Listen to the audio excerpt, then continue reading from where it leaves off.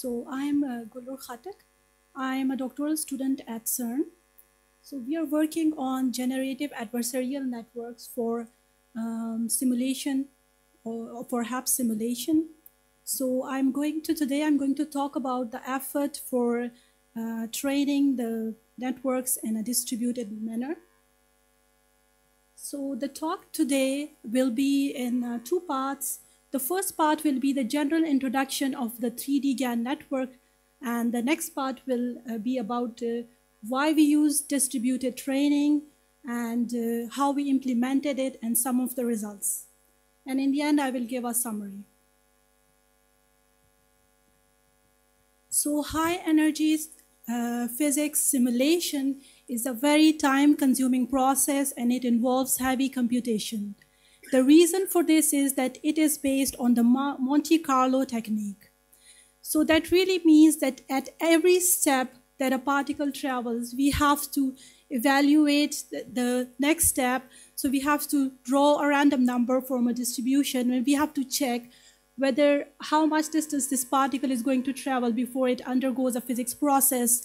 And at every step, the distance to the volume boundaries is calculated, and then we decide whether to propagate this particle or to undergo a physics process.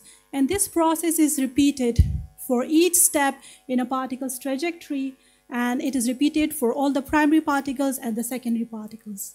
So that is why if we look at WLCG, it is like 200 computer centers in 20 countries consisting of 600K cores. And more than 50% of these resources are used for simulation.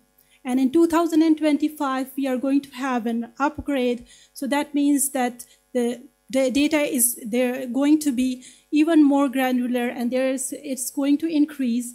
And then we need some other techniques in order to speed up the simulation. So the currently available fast simulation techniques are detector dependent. Therefore, we needed to this was an effort to find a general fast simulation tool that would be based on deep learning. So our vision for a fast simulation network was something like this, that we should be able to take the data for any detector and take any physics constraints, and then we should be able to automatically get the best architecture and the best hyperparameters according to a hyperparameter scan. And to run this scan in an acceptable amount of time, we needed a distributed training. So the part of our work was like in two main steps. The first step was to see whether indeed we can use the image simulation methods for physics simulation, whether the images that we get are in fact accurate from physics point of view, and whether we can increase the size of the data, and whether it's going to cope with the increase in detectors' complexity. Understanding the performance of this network and to validate the physics accuracy. So this was the first part of the work. And the second part was about generalizing the approach. So we needed to use hyperparameter scans, and we needed to find the best architecture and other hyperparameters. And also we needed to understand and optimize the computing resources that will be involved. So the first data that we took was for the click calorimeter dataset. This is not a present detector. This is a proposed detector for future. So the reason we took this, that this is a highly granular detector. So the detector response in a calorimeter can be regarded as a 3D image. So energy depositions that are left by particles can be regarded as pixel intensities in a picture. So here we see the click detector, the click calorimeter, and we see that it consists of an ECal and an HCal. ECal is the electromagnetic calorimeter, and around it we have the hadronic calorimeter. For the present work, we only use the ECal data, and we use 200,000 electron events that go from 10 to 500 GeV, and this is simulated using Gen4. Each of these events is a 25 by 25 by 25 image. This means that it is like 15,000 cells And these cells are selected around the barycenter of a particle shower. As you can see below, a particle comes at a certain primary energy. Then it leaves some energy in different ecal cells. And this energy is recorded as an image. These images are different from other traditional images, one that these are sparse. And then the intensities cover a much larger spectrum, and it covers many orders of magnitude. So this is the network that we used. We used generative adversarial network that consists of a generator and a discriminator. So the way we use this is that we use a discriminator to differentiate between the images that have been simulated by our generator and the images from the Gen 4 data. So we train the generator in such a way as to minimize the, so that the discriminator can get confused between the images that are generated by the generator and the real data. So in this way, we allow the generator to learn in an implicit manner all the properties of our data set. So the generator uses a latent noise vector, and it also uses some parameter, like for example, in this network, we use energy of the primary particle. And then our generator consists of dense layer and three-dimensional convolutional layers. And we use the leaky ReLU activation function. And then we get these generated images. And then the discriminator is used to look at each image and decide whether it is real or fake, and to assign each image to a certain primary energy. And we also check for the total intensities that have been deposited by a particle in image as an equal loss. So this is a view of our network. So what we really aim in this form of training is that the discriminator should be confused between the images that are generated and the data images. So we see that the loss of generator decreases and the loss of discriminator increases till they go into a stable situation. And below you can see how the discriminator output shows total confusion between the real and the generated images. In our loss equation, we use different types of losses. We use percentage loss, and we use binary cross entropy. So we use weights to give a correct weightage to all of these losses. So in our training, because this is not a conventional training, it is very time consuming, because we first need to produce fake images, and then we need to train the discriminator on these fake images, and once on the fake images and once on the G4 images. And to balance it, we need to train the generator twice as well. And similarly, in our testing loop, we also have, we also first generate fake images, and then we evaluate discriminator on fake images and real images. And similarly, we find the generator loss. So this is some figures from our performance of the 3D GAN. Now the figures here mostly are histograms, because that is how we analyze performance in high energy physics. So we see that on my right hand, you would see that we have the log scale energy deposition as we go along x-axis, y-axis, and z-axis. So the results that we have for the generated images show a similar behavior to the Gen 4 images that have been simulated using the full Monte Carlo process.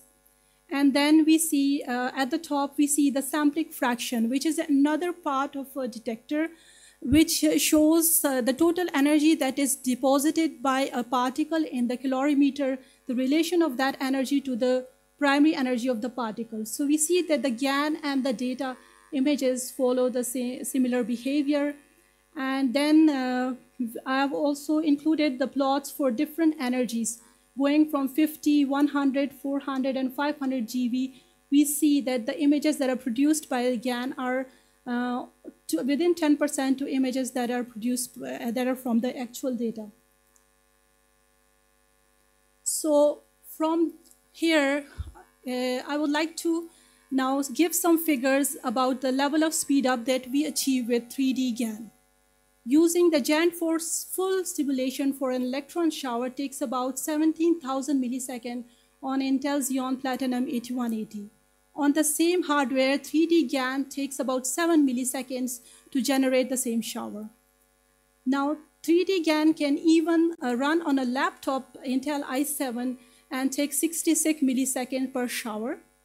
And then it can take, if we go to GTX 1080, it can take about 0.04 millisecond. So on a similar hardware, we have a factor of greater than 2500 speed up. So as far as inference is concerned, this is a very good performance. But indeed, when we go towards training, we see that current time for training of one epoch is greater than 3600 seconds, like about 1 hour on P100. And it usually takes about 30 to 50 epochs. So that means it takes around days. And then if we design a hyperparameter scan, it can take up to months. So it is essential for us in somehow to speed up this training process. And then if we speed up the training process, there can be other use cases, for example, in detector design studies. So parallel processing is the only solution that we have for this problem. So the second part of the talk is going to be about the distributed training. So our aim was to implement data parallelism and study scaling on clusters. There were different implementations. One was using Cray ML plugin, second was Horowat, and third was the MPI Learn, as Felice described in his talk a while ago. So with the synchronous data parallelism, with the Cray ML plugin, the scaling was done across different GPU and CPU nodes.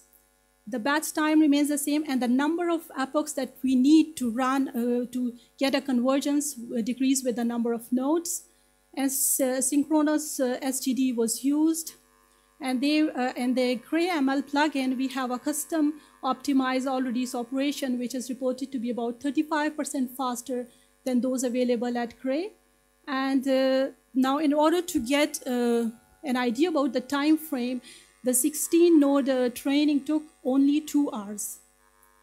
So these are some of the configurations for the hardware and of the CPU and GPU system that we tested on. So from these results, we see that there is an almost linear scaling of number of nodes using the GPU and the CPU. And the average time per epoch remains almost constant. So that means that the overhead for communication is not much. So now we look at the performance of how the performance varies with increasing the number of nodes. So it was observed like this plot here shows the same sampling fraction that I described earlier. Now we see how it changes using 1 GPU, 2 GPUs, 4, 8, and 16 GPUs. So we see a slight decrease in performance, especially below 100 GV. So we are working in order to improve this and to understand why this is there. Okay, so there was another effort that was done with the training with Horowat.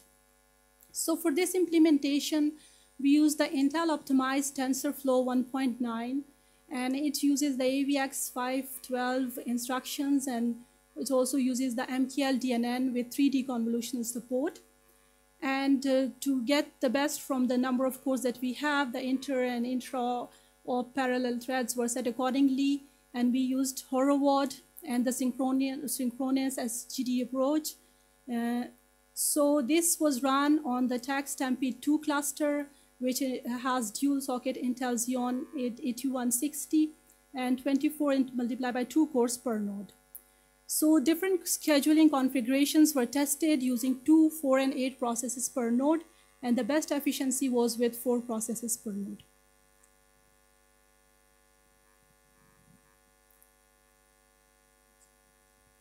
It seems to be stuck. Okay,